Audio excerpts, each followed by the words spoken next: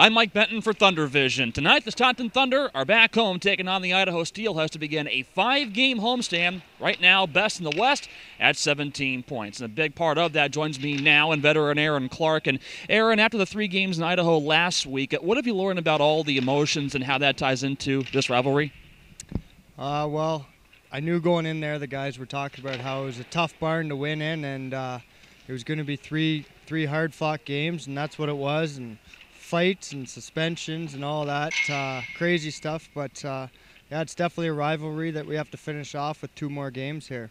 Ever since then, there have been a little bit more in terms of bodies being lost on the roster due to call-ups, due to suspensions. How is this team handling it psychologically? I think we're okay. I mean, the last game there, last 2 games really, we played shorthanded, and we have a lot of leaders on the team, and everybody stepped up and did what they had to do to get the points and the wins, and that's what we're going to have to do this week. After the slow start for this season, you're all of a sudden now ranked amongst the team leaders in scoring. So far, how has that progress gone in terms of meeting your goals for this season?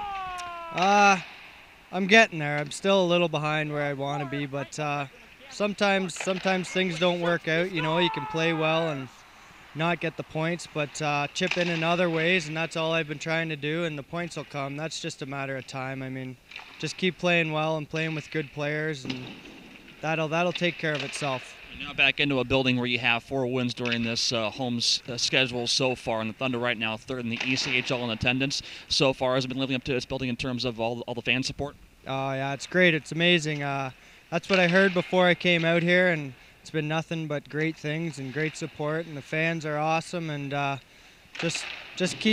we keep winning, they'll keep coming, so it's great to have.